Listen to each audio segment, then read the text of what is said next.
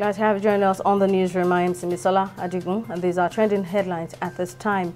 President Muhammadu Buhari has asserted that while the All Progressives Congress (APC) worked hard to retain power in the 2023 elections, the combined opposition were a victim of overconfidence.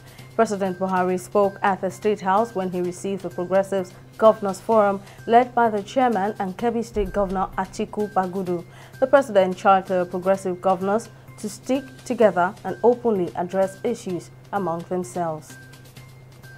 The chairman of the Nigerians in Diaspora Commission, NIDCOM, Abike Dabiri-Erewa, has said that the first batch of evacuees from war-torn Sudan will arrive in the country on board an Air Peace airline on Friday.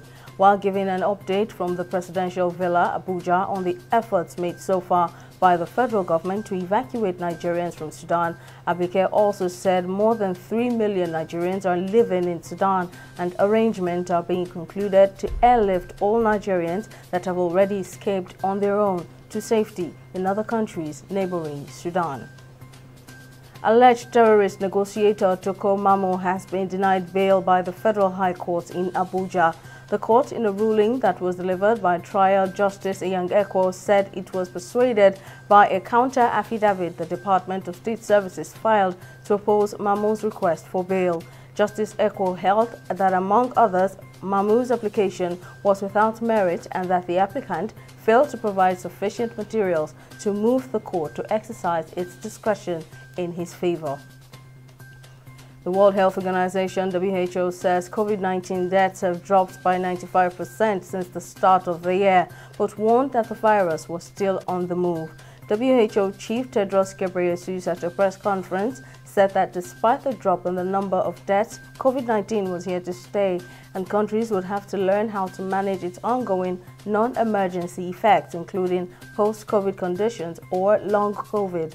Tedros reiterated that the WHO remained hopeful of declaring an end to COVID-19 as a public health emergency of international concern. In business, revenue generation by indigenous energy company Seplat Energy PLC has grown by 37% to $331 million in the first quarter of 2023 compared to $241.8 million in the first quarter of 2022. This was disclosed in its unaudited results for the 3-month ended March 31, 2023, which was filed by the Nigeria Exchange Limited on Thursday. The company's financial performance revealed that gross profit surged by 69% to $198.3 million from 117.3 naira at the margin of 60% compared to 48% in the first 3 months of 2022. Now, at least 12 people have been killed and several injured after Russian forces attacked cities and regions across Ukraine, including the capital, Kyiv, in a series of nighttime air raids.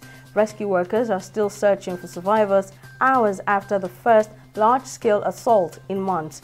President Volodymyr Zelensky has issued a statement on Telegram that the Russian terror must face a fair response from Ukraine and the world. In sports, Qatar has been named host of the 2027 Men's Basketball World Cup on Friday, burgeoning its reputation for staging major global sports events.